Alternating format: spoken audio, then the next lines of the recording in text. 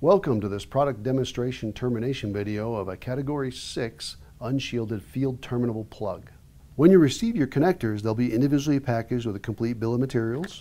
You pull this perforated side and dump out your contents. You'll have an instruction sheet.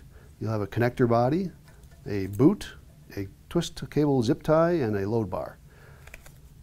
One difference on the instructions that I do for this is I strip my cable 2 inches instead of 1.2 inches.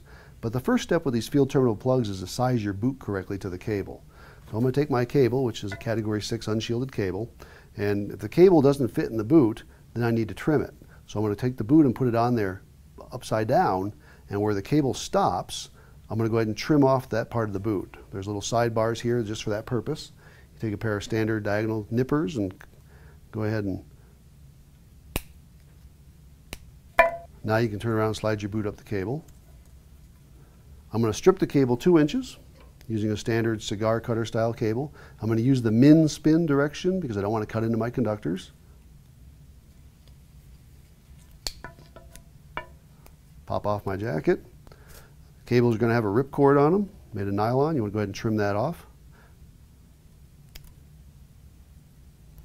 Now I'm going to remove the separator in the middle, call that the spline.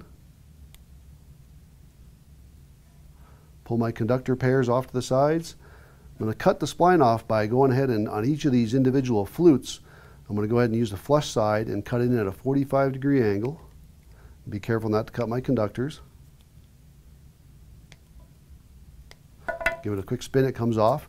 The reason why is you want nothing sticking out the side here. Now I'm going to go ahead and set my conductors up in the right color code for this load bar. So with this particular connector, I do have to untwist these. This is usually the longest part of the whole operation, is untwisting them. You want to kind of straighten out the convolutions a little bit. Doesn't have to be really straight, but at least get them somewhat smooth. So you're going to go ahead and load your conductors in here according to the color code. The top portion here is marked by this little arrow. Is going to show you the color code for 568B for that particular one.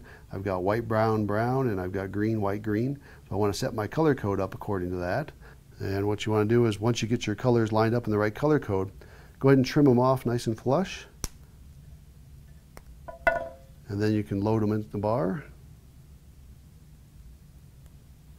Tuck it down as far as it'll go. You might have to twist it a little bit to allow for the other conductors to actually sit in place.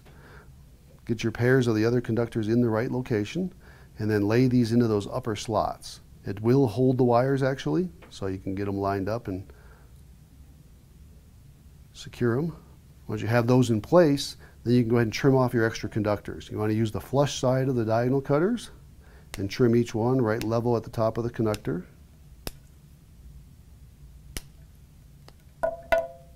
Now at this point, you can remove this label or you can leave it on. If you're going to be re-terminating this connector, you might want to leave it on for future reference, but otherwise you can go ahead and pull it off.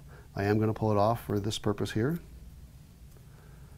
The connector body itself, you have the IDC tabs here, and you can see the slots into the load bar here. I'm going to flip this upside down and lay it into that so the slots line up. You'll actually feel when they line up, it'll seat a little bit.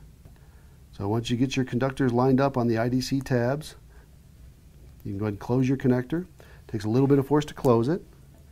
Once it's closed, then you can use the cable zip tie to complete the operation.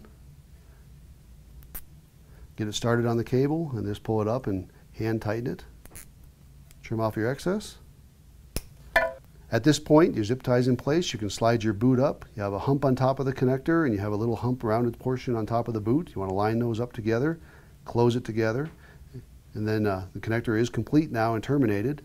This black cover on the front is just a protective cap for your RJ45. One advantage of this particular connector is it can handle very large size cables, so you can do unshielded Category 6A with it, you can do unshielded Category 6 cables with it, and it is field terminable, so it can be re-terminated up to 5 times.